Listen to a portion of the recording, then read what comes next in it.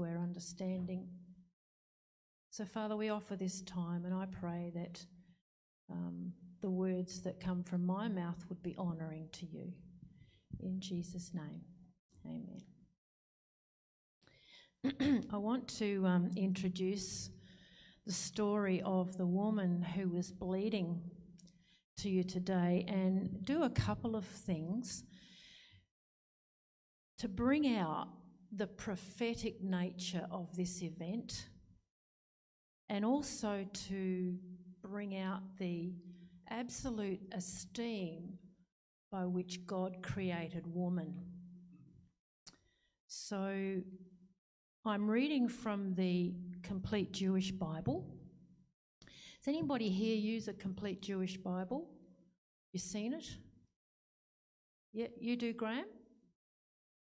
Yeah, it's just interesting. It's got extra things in it. It's written by a Messianic Jew, and I like to read that along with my other one that's got a commentary as well. But it just has some other interesting facts about the Jewish and the Hebrew customs and things like that. It's not got everything in it, of course, but it is interesting. You do find some good stuff in there.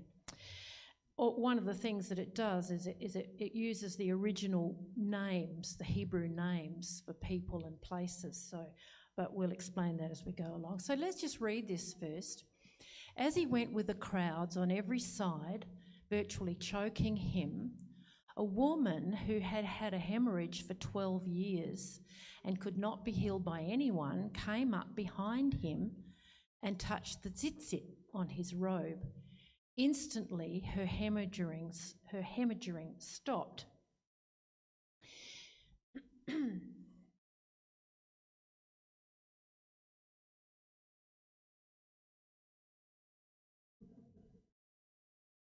And so is technology. You know what, I often think, if I get to heaven and there's a computer there, I'm going to think I'm in hell. Yeshua, that's Jesus, asked, "Who touched me?" And when they all denied doing it, Kepha, that's Peter, said, "Rabbi, the crowds are hemming you in and jostling you." But Yeshua said, "Someone did touch me because I felt power go out from me." As he went... Did I go the wrong way?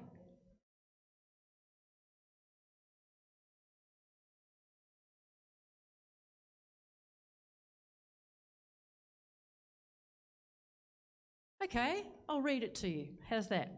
Seeing she could not escape notice, the woman, quaking with fear, threw herself down before him and confessed in front of everyone why she had touched him and how she had been instantly healed. He said to her, "My daughter, your trust has saved you. Go in peace." This woman had been bleeding for 12 years. That's a long time. And what was her life like? For that, we have to go to Leviticus 15:25.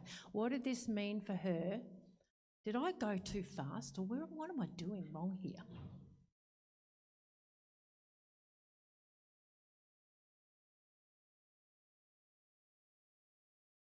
I'll get Jeff to do it. Okay, what Leviticus says is really quite shocking. And a lot of people have misunderstood this. I certainly did for many, many years. Couldn't understand it at all. Leviticus 15:25 says this: "If a woman has a discharge of blood for many days, not during her period, or if her discharge lasts beyond the normal end of her period, then throughout the time she is having an unclean discharge, she will be as when she is in niddah." That's a Hebrew word. She is unclean. Now, I used to read this and think, that's not fair. You know, God created women's bodies to bear children, and that's a natural part of what happens. So why are we unclean?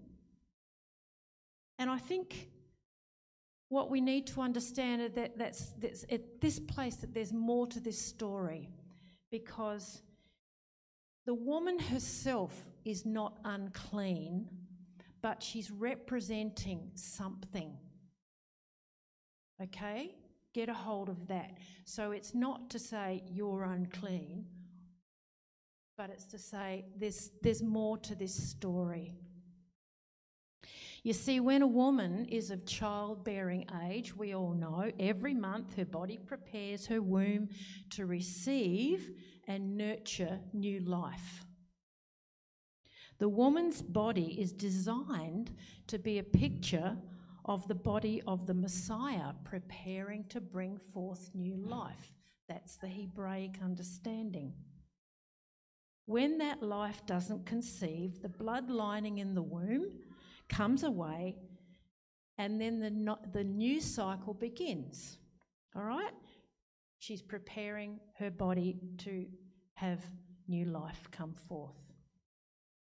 But this Leviticus passage describes a woman in this situation as unclean.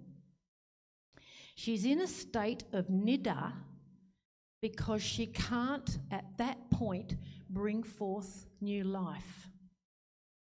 Now, niddah, this uncleanness, represents a time of living in the flesh. It's a time of unproductivity. In fact, everything that she touched was considered unclean. And it's a state, it's representing the state of sinfulness, of uncleanness before God, rather than a spirit of purity. She's walking in the flesh. That's what it's representing. It's not saying that she herself is, it's saying that's what her body at this particular time is representing. Are you with me?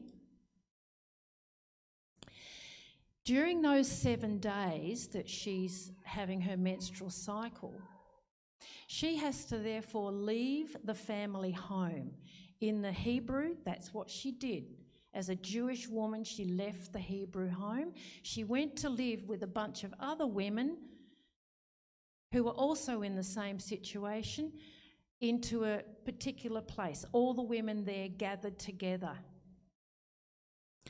And this place that they gathered was actually outside the camp. It was outside the community. There's a little link beginning to happen here. Can you see it? We'll keep going. She's outside the community where her blood is shed. And blood being shed means death. Cannot be productive, can't bring forth new life. Are you with me? I'm sorry, this is a very intimate topic, isn't it? And I hope that nobody's embarrassed by it, but it's in the Bible and it's got meaning. So the woman, because she's bleeding, is said to have come in contact with death because the blood is flowing from her. Now, Jesus at Golgotha shed his blood outside the camp. He was an outcast. The Golgotha was the refuse dump of the city. So he's out there shedding his blood,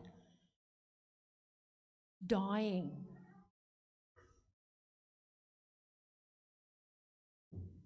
Interesting here how God respects women. You imagine today if every woman, when she had her menstrual cycle, left the family home and had a 7-day break. Wow. Oh, wow, they got it right. You know, didn't have to do all the chores that you would normally do. She was there to fellowship with other women and just to pray and just to, you know, enjoy that time. Woohoo, bring it on.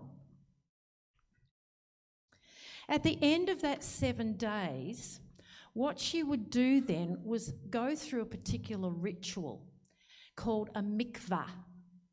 It was a mikvah bathing process.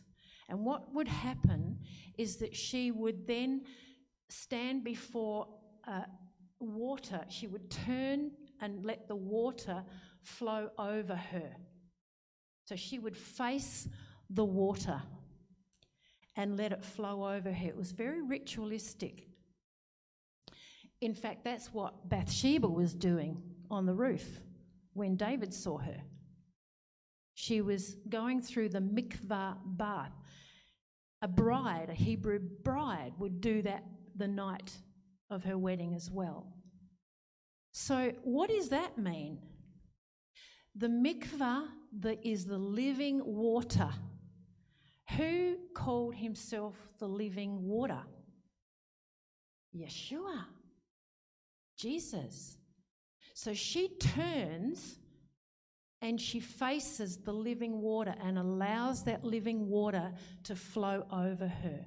That turning, changing direction from impurity to purity as he cleanses her. Isn't that a great picture? That's repentance when you turn, isn't it? When you turn, you face the other way. You face towards God. So Jesus is our mikvah. Okay?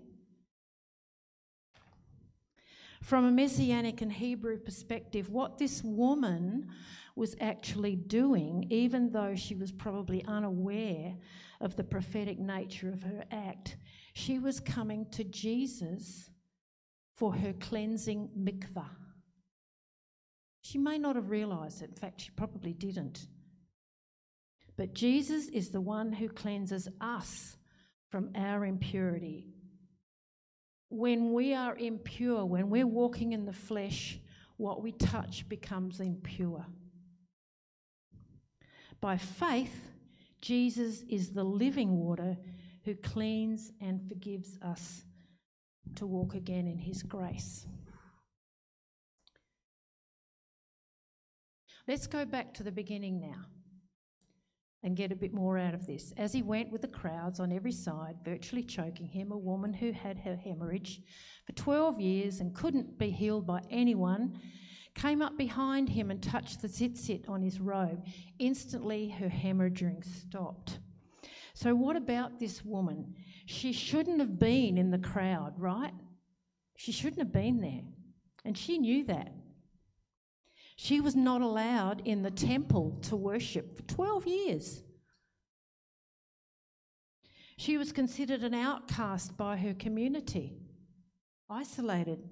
She'd spent everything she had, so she was living in poverty. She was desperate. She was ashamed, because in those days not to bear children was a place of shame. She was still of menstruating age, but unable to bring forth life. And she crept up from behind him because she didn't want to defile a rabbi by touching him. So what's the tzitzit all about? Okay. If you've walked in Caulfield at any time on a Saturday, you'll notice Jewish people walking to the synagogue. And they wear, the men wear a prayer shawl. It's usually blue and white. They wear this prayer shawl, and I want to demonstrate to you what it does. The prayer shawl has on it little tassels, okay? That's the tzitzit. Some translations say that she touched his clothing. Some say she touched his robe, his outer garments, or the fringe. The fringe, the tzitzit. And it's also interesting that when Jesus went into Jerusalem, remember that bit where he said, "Oh, Jerusalem, how I've longed to gather you under my wings like a hen gathers her chicks." Remember that? Let me demonstrate what that means. If I put this on, can you hear me now if I speak up? this on, and this is not a prayer shawl, by the way, of course. Here's my sister. The wings, name for the wings, Nash. Jesus said, "How I belong to Nash."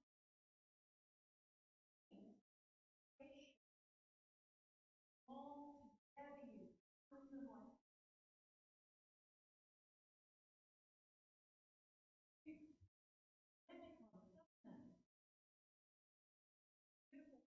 Jesus gathering.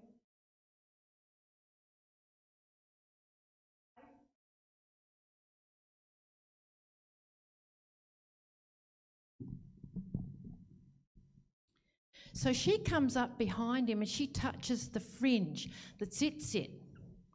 Now the tzitzit was knotted in a particular way. It was knotted with 4 cords that spelled out the name of God. And in those 4 cords was a purple thread which signified that the wearer of that shawl was a priest. Now, is Jesus not our high priest? Okay? And he bears the name of God on his shoulders, doesn't he?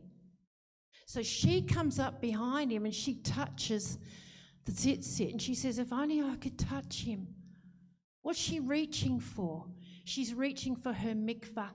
She's reaching for the name of God. She's a believer full on, isn't she? And then Jesus feels the power go out of him. And she feels the fact that she is healed.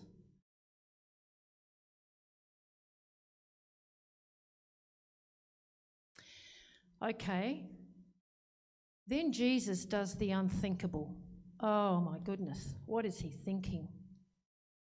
He says, Yeshua asked, who touched me? Oh. Imagine if you were the woman. Oh my goodness, I'm not supposed to be here. When they all denied doing it, Kepha said, Rabbi, come on, you crazy? The crowds are hemming you in and jostling you, but Yeshua said, someone did touch me because I felt power go out of me. I can imagine what this poor woman was thinking. Why would you do this to me? What the heck are you doing? Do you want to shame me? You want to expose me now? So what happens? Seeing she could not escape notice, the woman, quaking with fear, I bet she was, threw herself down before him and confessed in front of everyone why she had touched him and how she had been instantly healed. There's a testimony here now. And then he says to her, my daughter, your trust has saved you. Go in peace. There's 2 things. He calls her my daughter. Isn't that fantastic? In other words, you're mine. You belong. You've been isolated from family for so long, but you belong to me. You haven't tainted me by touching me. You can be restored to your family. My grace, my power is sufficient to make you pure again. I am your mikvah. And then he says, go in peace. That word peace is shalom. That means peace in every way, emotionally, intellectually, relationally, every way, peace. Go in peace. He says, bring forth new life now. Be a part of the community again. No more isolation. No more hiding, no more shame, no more emotional pain, sorrow. And then the final thing that he does, because of that, he validates her in front of all the community. He says, now you guys know this woman is now clean. That's why he exposed her. Couldn't have done that. She couldn't just go and say, oh, I've been healed, so therefore I can come back into the community. No, no, no. She gets the word from Jesus, a testimony to the crowd that she's been healed and she's now pure and she can be reinstated into her family and her fellowship. And she can go back to worship in the temple. See, in lots of ways, Jesus was a rebel, wasn't he? He did the unexpected, but he did it for a reason. There's always a reason. He defies the convention of the day, which he would have done here, you know. She certainly did. But he didn't condemn her for it. You shouldn't have been here. He did the exact opposite. Can you see how this is a prophetic event? It's a little mirroring of what Jesus would do at the cross in shedding his own blood, becoming unclean for us, taking it on himself. All right? And then when we come to him, we are clean, we are forgiven. And it's also a measure of how our bodies are made in such a beautiful, beautiful way to reflect God, to reflect what God has created in us. Let's pray. Father God, we just thank you for your word that is so rich and so powerful and so full of meaning. We could never ever get to say that we understand it all, because there's just new things that you bring out all the time. No person could have planned your word. It's given by you because it hangs together at every place to bring about our understanding of your kingdom, your purposes, and what you've achieved in Jesus Christ. We thank you for these small pictures, Lord, that just enrich our lives and our understanding of who you are and your great love for us. So we give you praise, we love you, we thank you for your word. And I pray that any seeds that get planted today, Lord, you would water them, nurture them, bring forth fruit in whatever way. In Jesus' name, amen.